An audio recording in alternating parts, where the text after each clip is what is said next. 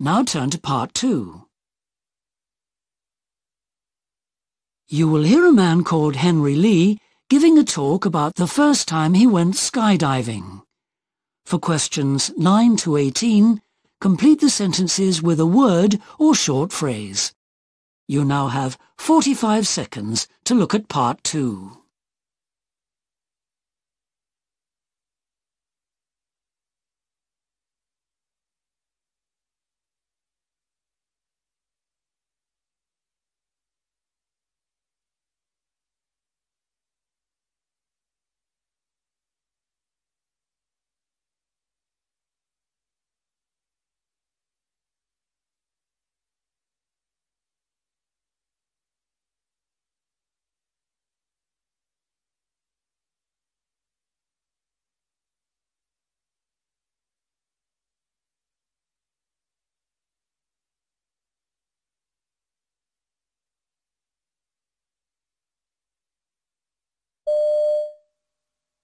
Hello, my name is Henry Lee, and I've been skydiving for several years now, but I'm here today to tell you about my first experience.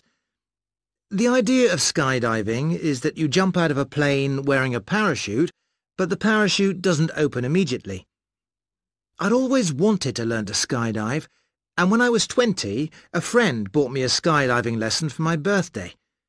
Now, my birthday is in December, when the weather isn't right for this type of sport, so I decided to wait a bit until the weather improved around March. Anyway, as it turned out, it wasn't until May that I finally got round to it. I arrived at the skydiving club for my lesson and found that there were around 7 other people who were jumping that day. We all had to sign a number of forms, and we looked at a short video about basic technique before having a presentation about safety. Then I was introduced to David, my instructor. As I was a beginner, I wouldn't be jumping out of the plane alone. I would be attached to David, and he would be in total control of the jump. David gave me most of the stuff I would need to wear, some overalls to wear over my clothes, and a pair of goggles, and, crucially, a helmet. I didn't need to have a parachute, as David would wear one. There were 13 of us on the plane. 4 of us were beginners with our instructors, and 3 solo jumpers, and 2 cameramen who would film the dive for the club. It was an old cargo plane, without windows, and interestingly there were no seats, just some metal boxes which were normally used for luggage, so it was quite uncomfortable. The plane trip was fine, and during it I asked David how long he'd been skydiving. He said he'd started about 3 years ago and had 700 jumps to his name. Other guys on the plane, though, had done over 1,000.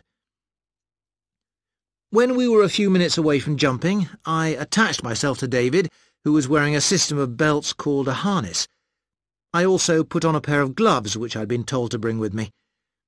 I'd been very excited when we took off, and I thought I would feel absolutely terrified when the plane door was opened.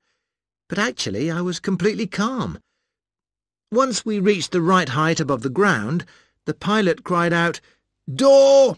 and the more advanced divers just jumped out of the plane. When I reached the door, I sat down in it and looked out over the ground below. I could see farmers' fields and a large house. What caught my eye was a river which looked silver rather than bright blue or dark grey, winding its way across the countryside. David and I were the last people out of the plane.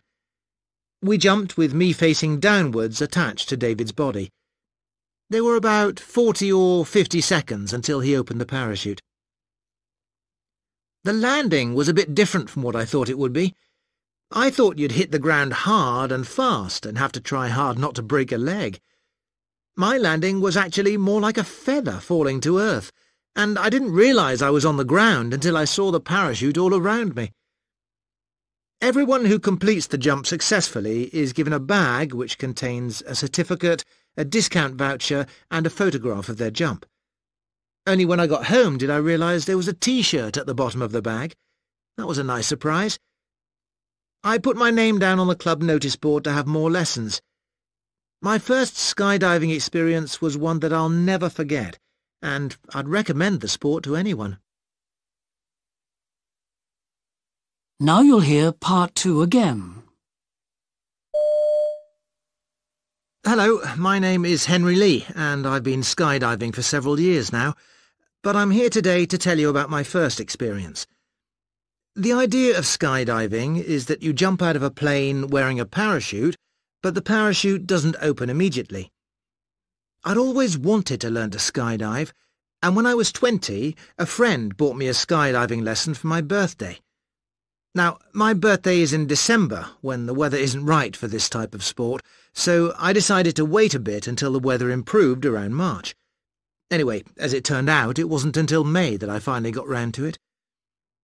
I arrived at the skydiving club for my lesson and found that there were around 7 other people who were jumping that day. We all had to sign a number of forms, and we looked at a short video about basic technique before having a presentation about safety. Then I was introduced to David, my instructor. As I was a beginner, I wouldn't be jumping out of the plane alone. I would be attached to David, and he would be in total control of the jump. David gave me most of the stuff I would need to wear, some overalls to wear over my clothes, and a pair of goggles, and, crucially, a helmet. I didn't need to have a parachute, as David would wear one. There were 13 of us on the plane. 4 of us were beginners with our instructors, and 3 solo jumpers, and 2 cameramen who would film the dive for the club. It was an old cargo plane, without windows, and interestingly there were no seats, just some metal boxes which were normally used for luggage, so it was quite uncomfortable. The plane trip was fine, and during it I asked David how long he'd been skydiving. He said he'd started about 3 years ago and had 700 jumps to his name. Other guys on the plane, though, had done over 1,000.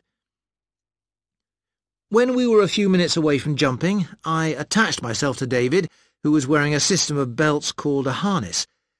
I also put on a pair of gloves, which I'd been told to bring with me. I'd been very excited when we took off, and I thought I would feel absolutely terrified when the plane door was opened. But actually I was completely calm.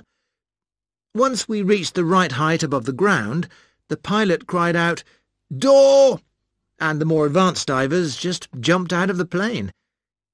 When I reached the door, I sat down in it and looked out over the ground below. I could see farmers' fields and a large house. What caught my eye was a river which looked silver rather than bright blue or dark grey, winding its way across the countryside. David and I were the last people out of the plane. We jumped with me facing downwards attached to David's body. There were about 40 or 50 seconds until he opened the parachute. The landing was a bit different from what I thought it would be. I thought you'd hit the ground hard and fast and have to try hard not to break a leg. My landing was actually more like a feather falling to earth, and I didn't realise I was on the ground until I saw the parachute all around me. Everyone who completes the jump successfully is given a bag which contains a certificate, a discount voucher, and a photograph of their jump. Only when I got home did I realise there was a T-shirt at the bottom of the bag. That was a nice surprise. I put my name down on the club notice board to have more lessons. My first skydiving experience was one that I'll never forget, and I'd recommend the sport to anyone. That is the end of part 2.